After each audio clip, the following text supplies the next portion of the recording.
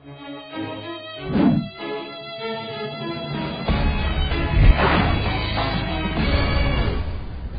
we talk for a second about the differences you see in the dancers on So You Think You Can Dance and A Chance to Dance? Are there big differences between the type of dancers that come to each show?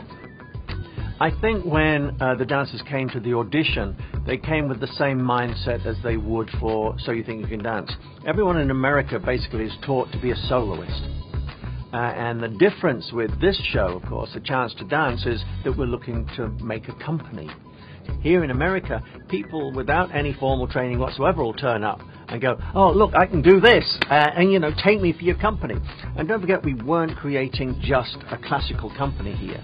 This is all forms, all different genres of dance. They've got a ballroom person, hip-hop in there, a lot of contemporary stuff. So it was really... They have the classical stuff. And ballerinas too. So it was really important that the word went out to the community, the dance community.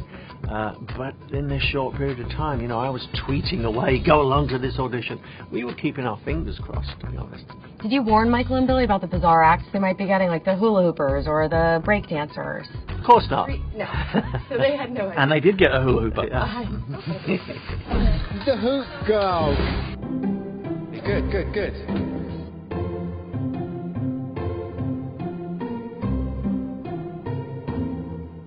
And she had spunk.